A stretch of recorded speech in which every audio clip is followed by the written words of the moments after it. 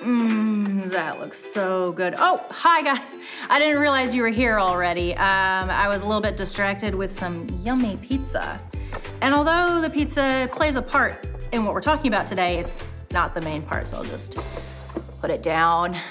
We're actually talking about kings, lions, and fires. And today, we're specifically going to be talking about being devoted to God. Devoted. What could that word mean? For some of you, if you have something that you really love, like say playing sports or doing crafts, you understand a little bit about being devoted to something. Because if you love it, you'd go out and practice, try to get better at the sport, give it extra time and effort. Or maybe with a craft, you'd go out and try to find new stuff, new materials, new things to work with, new ideas. And so you're devoted to that because you actually care about it. Being devoted to God is a little bit like that, but it's also deeper. And we're going to learn a lot about that today from none other than the Word of God. The cool thing is that the Word of God is full of examples of the people back in the day who were devoted to God, devoted to Jesus, and how they walked that out. And one of those examples can be found in Daniel chapter 1. See, we're going to talk about Daniel, and we're going to start it right from the beginning. So let's dive in, okay? Daniel 1, verse 1. It was the 3rd year that Jehoiakim was king of Judah. Nebuchadnezzar, king of Babylon. Whoa, Lena. These names, oh my goodness. Maybe we can call him King Nebi? Let's call him King Nebi. So King Nebi was king of Babylon, and he came to Jerusalem. His army surrounded the city and attacked it. The Lord handed Jehoiakim, that was the king of Judah, over to him. King Nebi also took some of the objects from God's temple, and he carried them off to the temple of God in Babylon. Uh-oh. Not a good idea. He put them among the treasures of his God. Ooh, right there, we got problems. The king then gave Ashpenaz an order. Ashpenaz was the chief of King Nebi's court officials, and the king told him to bring some of the Israelites. The king wanted them to serve him in his court. He wanted nobles, men from the royal family. He was looking for young men who were healthy and handsome and who could also learn anything, were well educated. That's a long list, isn't it? Well, his main man, Ashpenaz, he managed to find some, and he brought them to Babylon. Now, Ashpenaz was supposed to teach them the Babylonian language and writings. The king and his servants gave them food and wine from the king's own table. They received a certain amount every day. That's making me hungry. I'm smelling that pizza, and I'm thinking about the food.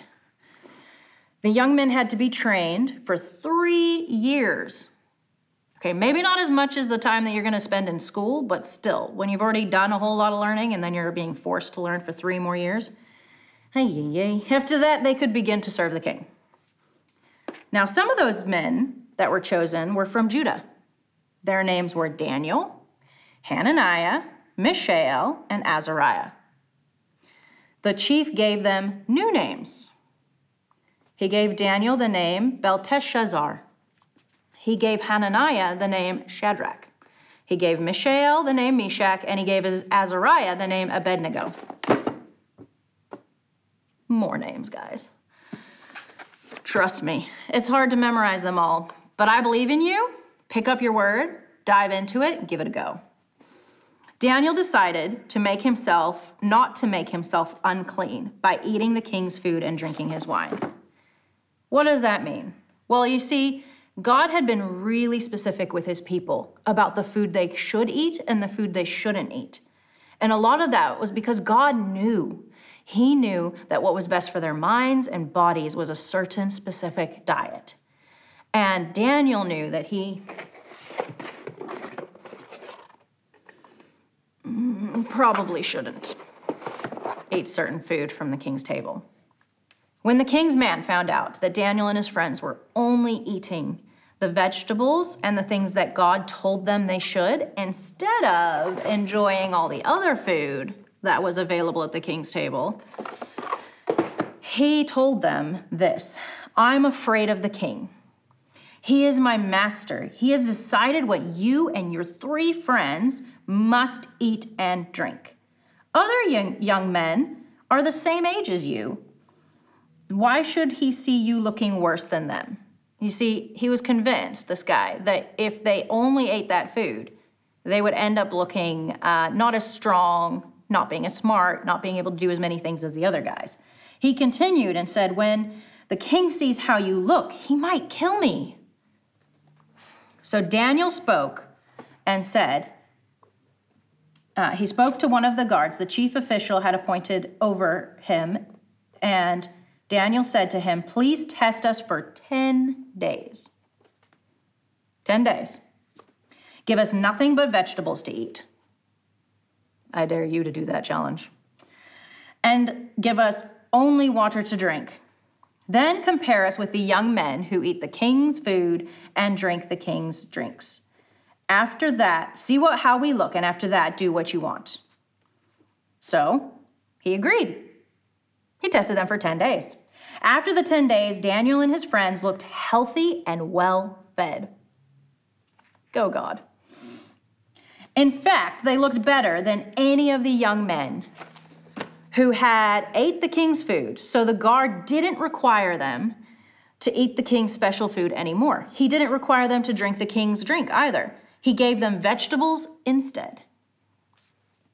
God gave knowledge and understanding to Daniel and his 3 friends, so they understood all kinds of writings and subjects. Food for thought, literally.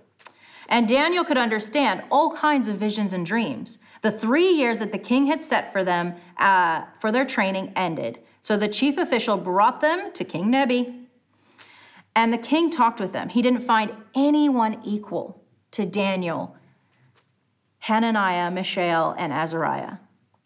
So they began to serve the king. He asked them for advice in matters that required wisdom and understanding. The king found their answers to be the best. How's that, guys? The answers Daniel and his friends had were 10 times better than anyone else. How amazing is that? They devoted themselves to God, even though everyone else was doing something else. Even though people told them, no, you don't understand. This is better for you. This will work the best. They stuck with what God told them to do.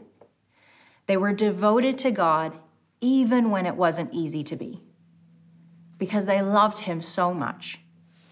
And you know, how does this fit into our lives? Well, think about it. Do you have maybe some people in your life, maybe kids that you want to be friends with, maybe people you see at school and you think that person's so cool? You really want to impress them.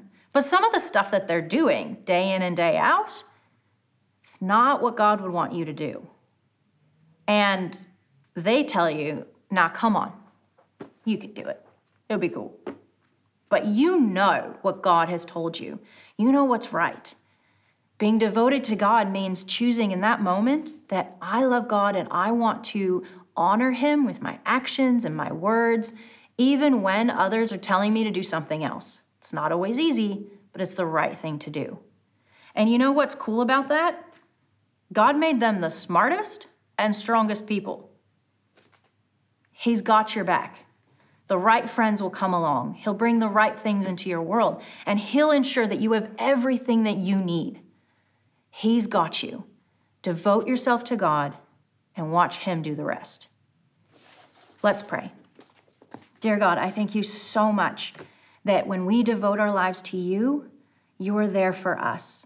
Lord God, that even when it's hard, you give us the strength and the courage to continue to love you and to do the right thing. And we thank you, Jesus, for who you are in our lives. In Jesus' name, amen. All right, guys, this was fun, and that pizza smells really good.